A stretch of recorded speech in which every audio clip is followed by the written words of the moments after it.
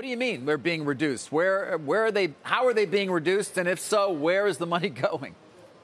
So the U.S. has for a long time been the most stable country around the world to invest in.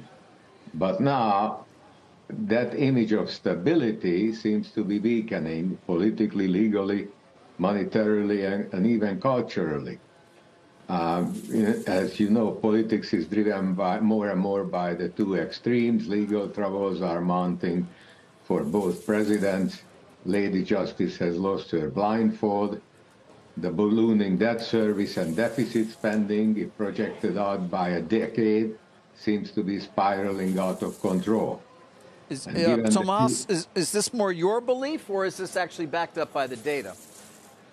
Well, it is my belief, and it is to some extent backed up by the data. Yes, that's what prompted me to believe this. Yes. So what is the data telling us? The data is telling us that the markets are not are going up less than they used to, and more money is coming out of some of the larger accounts, and some of it is going into other markets. And what does that mean for your overall view of the equity markets in the U.S.? I think that until we get our house in order, the large investors must consider how to reallocate their investments.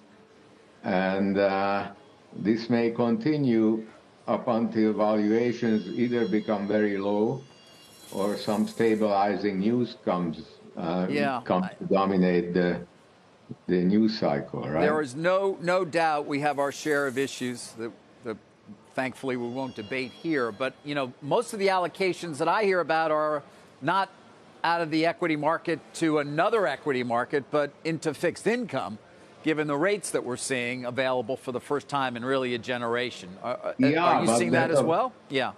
Yes, but you know, the allocations go into the very, very large multinational tech companies that appear to be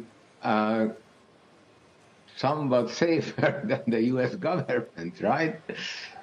So, yes, that is also the explanation for the Magnificent Seven, right? Yeah. So are you one of those who shares a concern overall in the long term for the ability of the U.S. government to pay its debts, to pay its interest on its debt? No, it will be able to pay the interest, but it will be able to pay the interest with less and less valuable dollars, right? So, and eventually that is going to become unsustainable. Right. Well, yeah, we can print them, but that's not necessarily a good thing. Tomas, always good to get your sense of things. Appreciate it. Thank you.